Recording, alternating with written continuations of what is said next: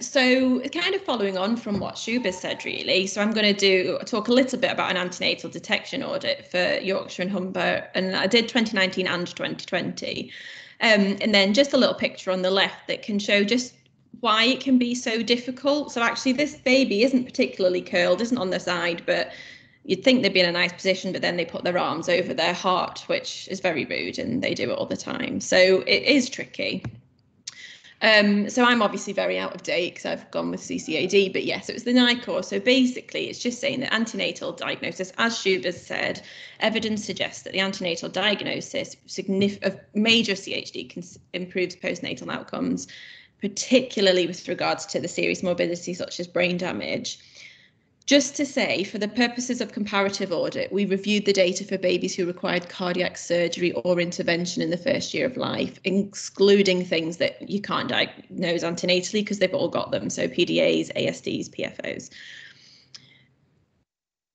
And it's just the NICOR, basically, they will look at whether any of these patients have had these interventions. Was it antenatally diagnosed, yes or no? So important caveats, therefore, for this is it doesn't include neonates that had a postnatal antenatal diagnosis and passed away prior to having any treatment, or if they had intervention after 12 months of age. So we're looking at those major congenital heart diseases that survived to treatment that had that in the first year of age.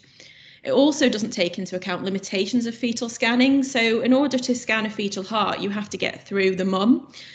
So if mum's got a large BMI, it can be really tricky. As you saw on the first slide, baby can have their arms over their chest. They can have their back to you, which gives shadows. They can be twisted. There's lots and lots of things that can make scanning really super tricky. And finally, it relies on the correct coding of the antenatal diagnosis, and coding can be missed or the wrong button can be clicked. So it's just another reason why it's very important to do all the coding, because that's where we pull all this information from. So I'm going to skip past this because Shubha showed that. So 2019, so in total, the number of children who were less than 1 who had cardiac surgery or a catheter intervention in 2019, not including PDAs as previously, were 216. So out of those, 126 had an antenatal diagnosis, which is a 58.3% pickup rate. Very briefly going back here, as you can see, the highest that they will mention is 55%, because we do know it's tricky. So actually, we had a really good year that year in the Yorkshire and Humber network, who picked up a lot. So I'm going to give credit for these maps to Bex Newbegin. I don't know if she's signed in, but postcode maps from my head will be forever due to her. She showed me how to do them. So these basically just look at areas, and we were trying to look at it, see if there's any specific areas that things are tricky to pick up, or we can put in some extra training or things like this. So throughout everything, picked up antenatally is green, not picked up antenatally is red, so the postnatal diagnosis. So as you can see from here, it's pretty much, there isn't a specific pattern which shows actually a certain area is amazing and picks everything up, or a certain area seems to be struggling, could have some extra help. So it's pretty much a spread.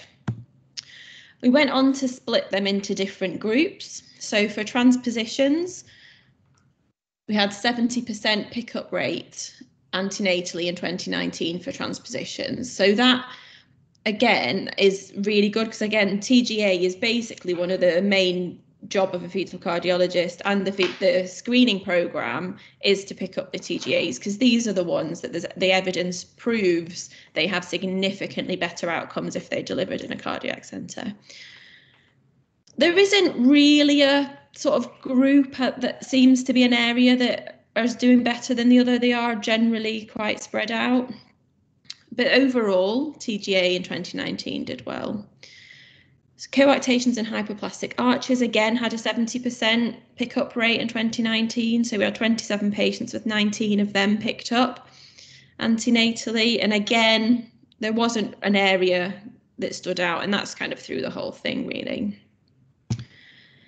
Single ventricles, so with a dominant left ventricle, so a small right side, there was 15 patients and 80% of those were picked up, which is really good. And actually in your normal screening shots that they see, a 4-chamber view, these normally have quite an abnormal 4-chamber view. So you would expect this to be picked up and referred on. So that's been done well.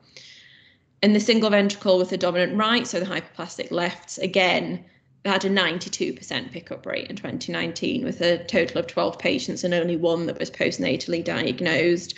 And I think only having that one patient, you can't pick up and say, actually, we need to give any additional training, because it's one patient. It's not they're not running through.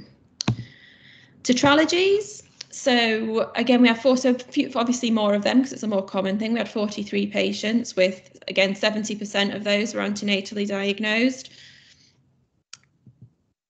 AVSD, so the AVSDs generally, I'll talk a little bit later, but they seem to be something that is a bit trickier and people find harder to pick up. So in 2019, we had 12 of them and 6 of them were picked up antenatally. So it was a 50%. And weirdly, because obviously we're in Leeds, there seemed to be a bit of a collection around sort of the Leeds Bradford area. But again, it was only 4 and there are 2 different centres, so it's a few centres. So it's tricky, but generally AVSDs, I think, were people found harder to pick up. Right double aortic arches, so again, did really well. So almost 90%. There was only 1 patient that had a double aortic arch that was missed. And it's just as people are getting more confident with that 3-vessel trachea view. So 2020, as we all know, there was a coronavirus apocalypse and everything ground to a halt. And I think there was a lot of mums that were pregnant that were really quite scared to leave their house. So we did notice that we had quite a lot less referrals through. We had people who had family histories that didn't want to come to appointments, that we would have routinely offered them appointments. So I think people weren't getting to and accessing their normal screening. So there was a quite significant drop in antenatal diagnosis rate in 2020. So it went from 58% in 2019 to 43.3% that were antenatally picked up, which obviously is quite a big drop, but I think it is explainable. So again, looking at it, there isn't anywhere specific. TGAs, so we only had a 56% TGA pickup that year. And just to go over again, this is only looking at patients that had intervention. And I know of 2 very sad cases where we had one antenatal diagnosis and there was a postnatal diagnosis that were not born in Leeds that sadly passed away before they could reach us. So there are 1 of each extra. And that just goes to, again, to show how important antenatal diagnosis of TGA is. Coarctation hypoplastic arches, there was a 30% antenatal pickup. Now, these are really tricky to pick up because hypoplastic arch is a little bit more obvious because they're as small in that 3-vessel view. But the discrete coarctations, if you've got balanced ventricles, until that duct closes, we know that that's hard to pick up and it's unlikely to pick up. So that just saying that even though it is a low rate, we do know that that is something that often doesn't present itself until the duct is shut, which obviously is a postnatal thing. So single ventricles with dominant left, so the hypoplastic rights, again down at 60%, which, as I said earlier, if you've got in a 4-chamber, if you've got a small ventricle, it normally is quite clear. But again, I think this is people just not accessing their care. Unfortunately, we don't have the data of those patients as to whether they missed any antenatal screening or not, which would have been useful, but we just didn't get that data. Hypoplastic left hearts, 50% again, so 3 were picked up and 3 were not picked up antenatally. These can be tricky because you can get progression. So at your 20-week scan, it can look like a normal 4-chamber, normal outflow tract if colour isn't put on the valve. So with aortic stenosis, your ventricle itself could look okay, the size could look okay, but the screening sonographers don't use colour often. So if you don't see the turbulent flow across the aortic stenosis, it would actually be relatively easy in some of these cases for it not to be picked up, especially in the more sort of borderline ones. Unfortunately, often pictures aren't saved because there just isn't, in the NHS computer systems, there just isn't the capacity to hold the amount of screening fast views that they do to hold the data for that. So the ones that were born, you sort of looked back and there wasn't any 20-week scans that we could look at to say, actually, yeah, no, it looked absolutely fine. I completely understand why that wasn't seen, or actually, no, that should have been referred through to help with some further training. But it's just worth knowing that, especially left heart disease, it can progress quite significantly through pregnancy, from relatively normal looking at 20 weeks to looking very clearly single ventricle closer to delivery. Tetralogy, so generally they stayed quite well picked up. So we had 68% pickup rate of tetralogies. AVSDs, so as I said previously, they are hard, and this year, with everything being lower, that was even lower. So we were down at 24% antenatal detection for the AVSDs. And as you can see, it's very widespread. There isn't a specific area that aren't picking these up. It's everywhere. And they go 100% right and double aortic arch pickup, which is great. And it's just getting that confidence with that 3-vessel tracheal view, which is new, well, in the last sort of 10 years or so. So some thoughts. 2019 overall was an excellent year. We had increased rate of antenatal diagnosis from the previous NICOR. Sorry, someone in the corridor. I'm in the hospital. They're having a party outside, so apologies for noise. It was increased level of antenatal diagnosis, and they did well. 2020, COVID hit, everything went wrong. So there was a dip, but I think that was explained. And just a point, just to say, we know it's really hard. If in doubt, I think generally, and I spoke to Shuba last night to check that I wasn't sort of putting things on this and sending it out to the network, and then she was going to get loads of extra referrals. We would, well, not we anymore, because as Shuba said, I've abandoned ship for a couple of years. If in doubt, they would much rather receive a referral than not. AVSDs in particular seem to be something that's struggled with, and they can. So if it's a small ventricular component, a small atrial component, if the valve isn't super dysplastic, or if there's two annulus, they can be sometimes really tricky. It's one of these things that you think, oh, how would you miss an AVSD? But that's the big complete AVSDs that are very obvious. There are some that are less obvious, and they can be tricky.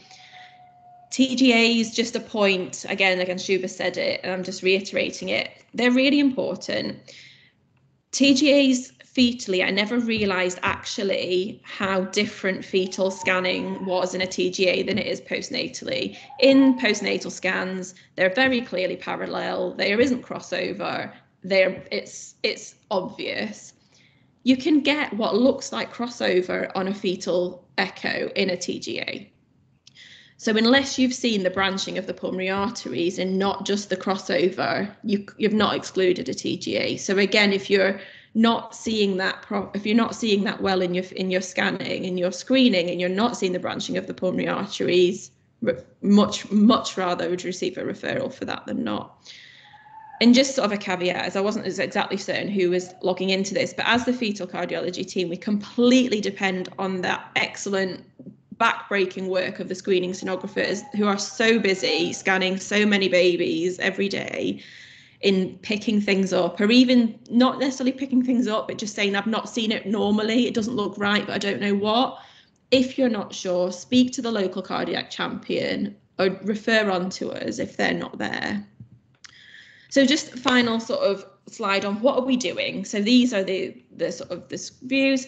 Tiny Tickers are currently running a training program, actually going around the region to increase the screening sonographer confidence in fetal cardiac scanning. It can be really difficult. Leeds actually was the pilot area for this training, so a lot of extra stuff goes on in the Leeds and the surrounding areas. Tiny Tickers is a charity close to the Hearts, and Shuva's actually a trustee on the board of that. There's also, which is excellent, a focus group that's led by the fetal cardiology team in LGI, particularly sort of shout outs to Jan and Sam, with local screening sonographer cardiac champions in the districts and the tertiary non-lead centres. There are regular teaching sessions on fetal echoes. Sam and Jan have put a lot of work into hard copy resources with hints and tips and screens to send out to all of them. So there's a lot of work going on behind the scenes to really make the antenatal diagnosis rate as good as it possibly can be. And I'm sure that this year's numbers will have gone back up again, because definitely before I left, they had seen a increase back up in the referrals to the pre-COVID era. So just some, basically any questions, if anyone had